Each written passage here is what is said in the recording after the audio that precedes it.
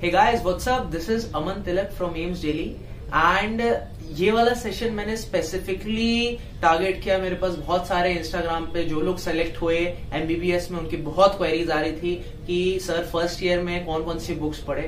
First of all congratulations to all those who got selected and all the very best for those जो कि next year पढ़ रहे हैं and next year exam appear करेंगे NEET का। ठीक है, सो मैं इस सेशन में आपको बताने वाला हूं कि कौन कौन सी वो बुक्स थी जो कि मैंने रेफर की थी फर्स्ट ईयर ऑफ MBBS में। ठीक है, पहले ही मैं डिस्क्लेमर दे दे रहा हूं कि दिस इज नॉट लाइक कि कोई आइडियल कॉम्बिनेशन है कि हर किसी को यही करना है, आप कॉपी करने की कोशिश करो। हो सकता है आप अपना एक कॉम्बिनेशन बना सकते हो जो आपके कॉलेज में ज्यादा सूट करती है बुक्स, है ना।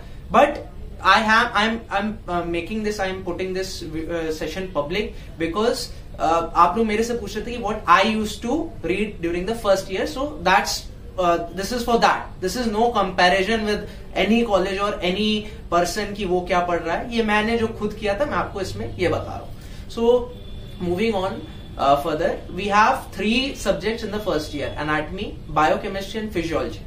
तो मैं सिस्टमेटिकली बात करूंगा। First of all coming to anatomy, मैं जो आपको सच बात बताऊं, जो फर्स्ट डे मैं डिसेक्शन में हॉल में गया था, सो डेड बॉडी देख के मतलब बहुत एकदम से मुझे डिजीनेस सी लगी थी, लेकिन slowly gradually second day third day में बिल्कुल मतलब एक्लेमेटाइज हो जाते हैं, फिर डर नहीं लगता, राइट। और दैट वाज द ट्रुथ, है ना। एंड एनाटमी इनिशियली मुझे बहुत ज्यादा मुश्किल लगती थी बिकॉज जो दिक्कत आ जाती है कि आप उसे रटने लग जाते हो। For example anterior relations of the second part of the ड्यूलम, now you start memorising it because आपको समझ में नहीं आता कि इसको क्या, इसको समझ भी सकते हैं, लेकिन ये बहुत गलत है। एंड इनिशियली ज्यादातर कॉलेजेस में आपको बताया गया होगा कि भाई ग्रेज एनाटमी पढ़नी है या फिर कनिंगम पढ़नी है, लेकिन आपके सीनियर्स आपको 99% ये चीज बताएंगे कि यार BDC पढ़ो, BD चौरसिया पढ़ो, है ना। सो मैं आपको अपना कॉम्बिनेशन बताता हूँ what I used to do. So first of all मैंने जो जनरल एनाटमी है, बेसिक एनाटमी है, वो इनिशियली जो 30-35 पेजेस है कनिंगम के, वो अच्छे से थॉरोली पढ़ा था। That is very important, types of joints, types of epiphysis, ठीक है, आपके पार्ट्स ऑफ द बोन, आपका डेवलपमेंट ऑफ बोन, और ये सारी जो चीजें हैं बेसिक सी, दैट 30-35 पेजेस जो इनिशियल के हैं कनिंगम के, उससे मुझे बहुत क्लियर हो गए, राइट। सेकेंड चीज फिर मैंने क्या किया था कि पहले तो मैं गलती करता था कि देखिए मैंने भी BD चौरसिया जैसे जो पढ़ी थी उस वक्त, है ना, वो पहले इनिशियली मैं रटने वाला जैसे पढ़ता था, बस रटा उसको खत्म किया, लेकिन that was a wrong thing. जो मैंने स्लोली ग्रेजुअली रियलाइज किया, एक एटलस आती है एनाटमी की, Netter's.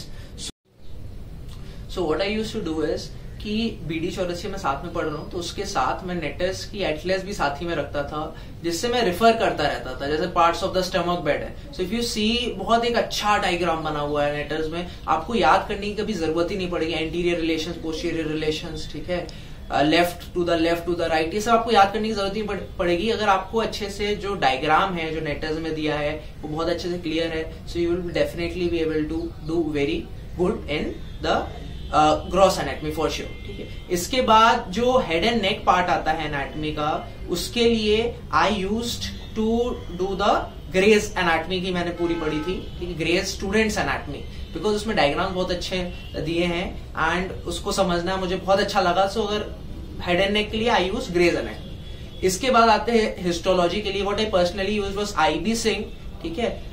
However, many of our batchmates also use diffuse atlas, लेकिन वो थोड़ी सी लेंदी हो जाती है। तो IB सिंह के जो स्लाइड्स दी हैं उसमें मतलब कि सफिशिएंट इन्फॉर्मेशन है, लेकिन डिफ्यूज भी आपको पढ़ना, अगर साथ में आप माइक्रोस्कोप देख रहे हो तो यू डेफिनेटली रीड डिफ्यूज जब आप अगर लैब में जा रहे हो, ठीक है।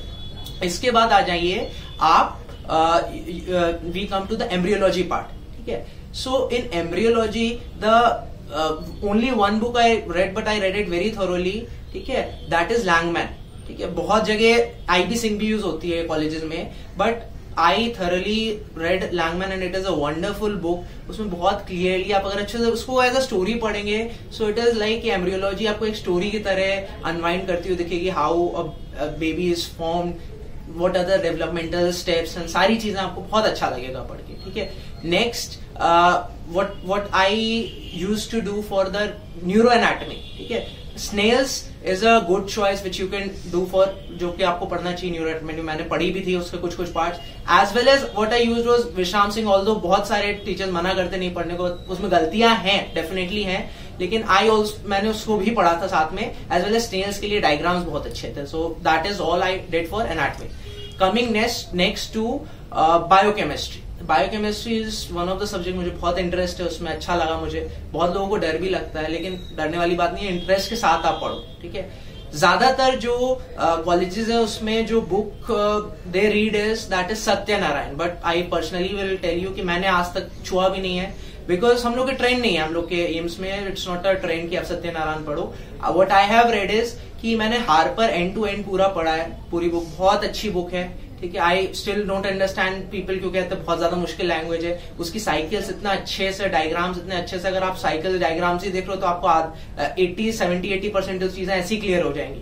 Right. So I read Harper and to and. Second book which I referred was लिपिनकॉट, specially जो कि लिपिड मेटाबॉलिज्म है, कोलेस्ट्रॉल बायोसिंथेसिस डिग्रेडेशन है. ठीक है. बाइल एसिड का जो चैप्टर है that is very good in लिपिनकॉट, उसको मैंने बहुत थोरोली पढ़ा था. ठीक है. इसके साथ साथ जो डीएनए के जो चैप्टर्स है एज वेल एज जो बायोटेक्नोलॉजी है ना, biotechnology and bioinformatics, that I used लिपिनकॉट to read. इसके बाद कमिंग टू एंजाइम्स, एंजाइम्स वाला जो चैप्टर है, there is a book known as लेनिंजर, है ना. लेनिंजर is a very big book, but उसका यार ऐसा नहीं है मैं तो बोल रहा हूँ खरीदो से. ये दो चीजें तो जैसे Harper and लिपिनकॉट I had this in hard copy. जो लेनिंजर था उसका मेरे पास बस छोटा सा पार्ट जो एंजाइम्स का था वो फोटोकॉपीड था. So that I use to read, है ना. दैट इज उसमें बहुत अच्छे से समझाया गया था. इसके बाद जो और बचा इम्यूनोलॉजी जो पार्ट है, बहुत सारे कॉलेजेस में इम्यूनोलॉजी भी हम लोग के अभी साथ में था.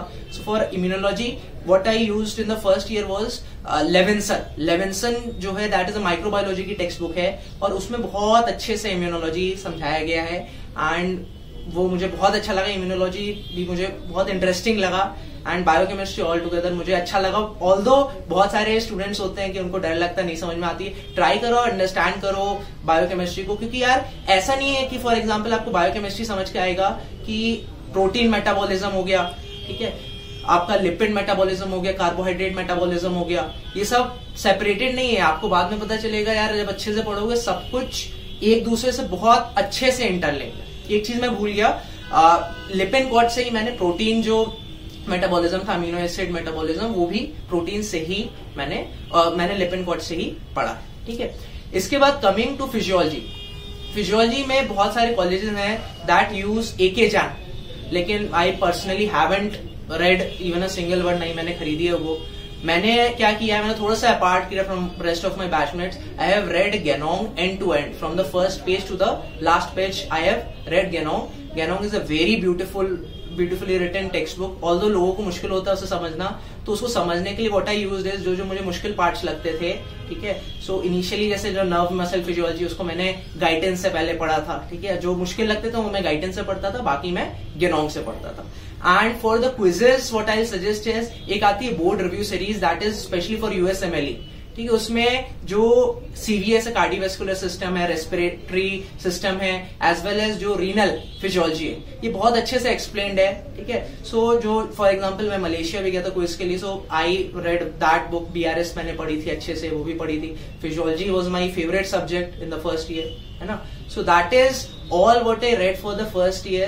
I don't personally say कि यार ये best combination है, but that was the combination which I used, and I think कि that is a good combination. अगर आप इसको पढ़ें, और नहीं भी हो रहा तो जो भी आपके सीनियर्स बता रहे हैं या फिर जो आपके टीचर्स सजेस्ट कर रहे हैं आपके कॉलेजेस में, you can go well with them. ठीक है. There is no issues like that, because बहुत बार होता है कि आपको फॉरेन ऑथर्स की बुक उतनी नहीं समझ में आती है, तो आप इंडियन ऑथर्स प्रेफर करते हैं.